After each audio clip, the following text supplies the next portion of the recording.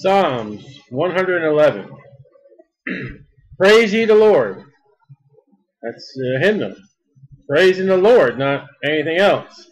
I will praise the Lord with my whole heart, not half heart, not 1/8 of your heart. Entire, complete. In the assembly of the upright and in the congregation. Being among the upright ones. You're not to be in a congregation of those that do wicked. But those who do upright, those who do what God wants you to do. That is the people you're to be with. The works of the Lord are great. No man can do them. No man can even figure them out. Wouldn't it be great when we get to heaven we find out that what science thought they knew was nothing? That maybe water is more simpler than just H2O? That maybe there is no such thing as gravity? That God just kept us down? That simple? Sought out of all them that have pleasure therein. You can see God work in your life and do great works in your life if you seek Him. It don't have to be, destroying an entire nation like He did in Egypt. It doesn't have to be Elijah calling fire down from heaven. God can do great works in our life. Personal works that maybe He'll never do for anybody else. Everyone's different. And in our life, God can do great works if we seek Him out. God may do a healing where if you go run to the doctors and they pump you full of medicine. Maybe God can heal you without the medicine. You never know till you ask God. His work is honorable and glorious. He's worthy of all honor. He's worthy of all praise. And His righteousness endureth forever. God will always be right. God will always be holy. God will never sin. God will never do wrong. He has made His wonderful works to be remembered. I wonder if you go to the tabernacle or temples of Jewish people today, I wonder how much they remember from the Word. How much they preach about the Word. How much history have we been dealing with since Genesis 1?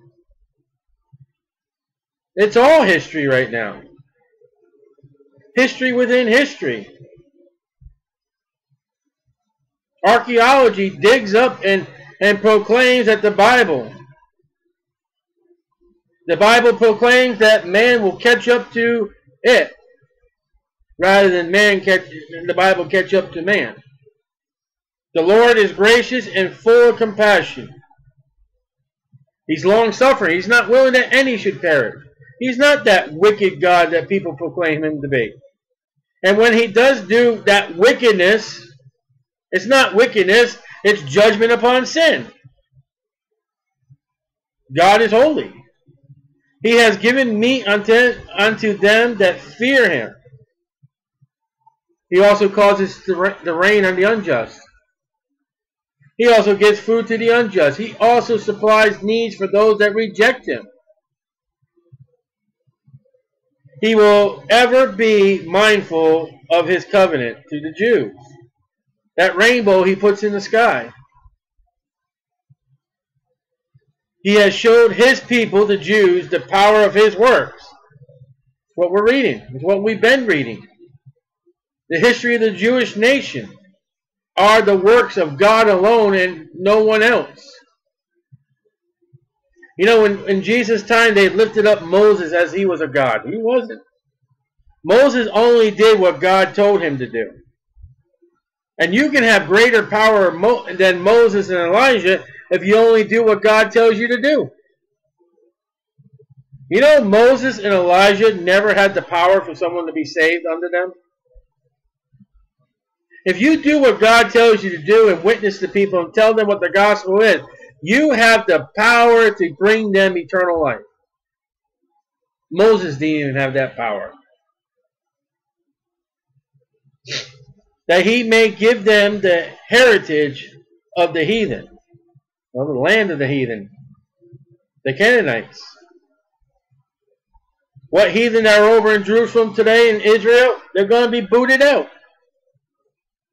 And they're among the goats. They're going to go to hell. The works of his hands are verity. Now, isn't that an interesting word? That word is truth or fact.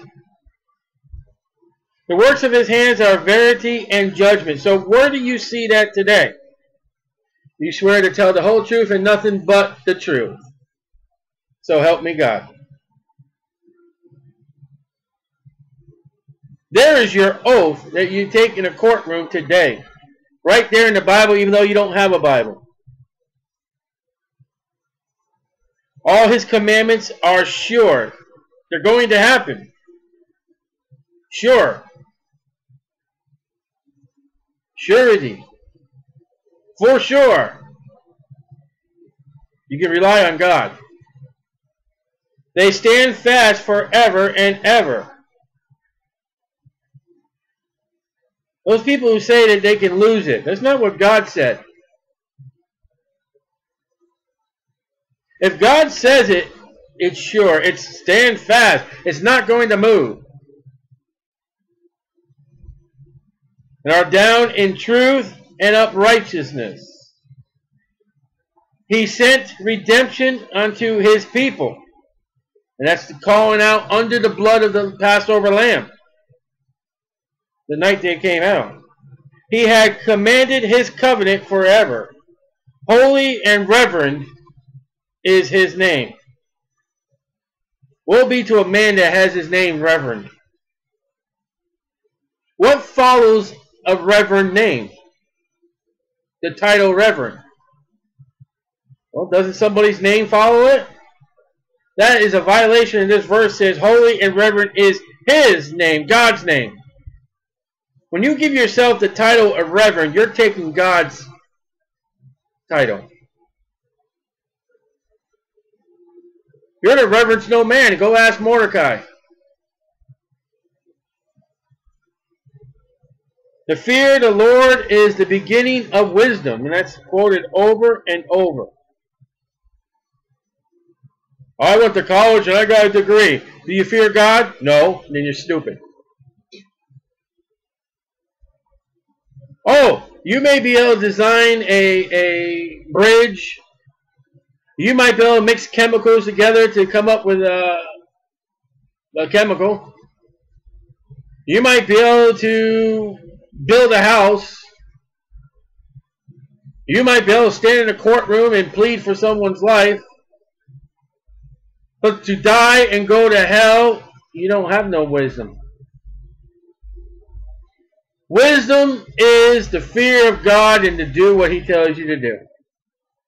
That's godly wisdom.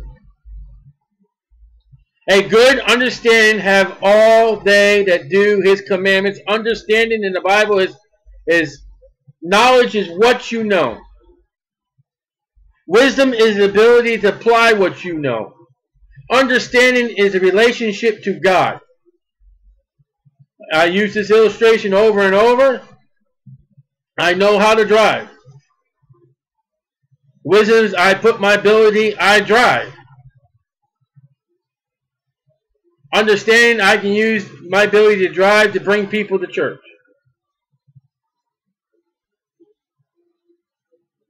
His praise endureth forever. That's what we're going to do in glory. We're going to pray. We're not going to be angels on clouds with harps. Only an unsaved man could think of something like that. We're going to praise God for all eternity and never tire out, never be ill, never have tears. Forever and ever, the Bible says. O Lord my God, when I in awesome wonder consider all the worlds thy hands have made, I see the stars, I hear the rolling thunder, thy power throughout the Then sings my soul, my Savior God, to thee.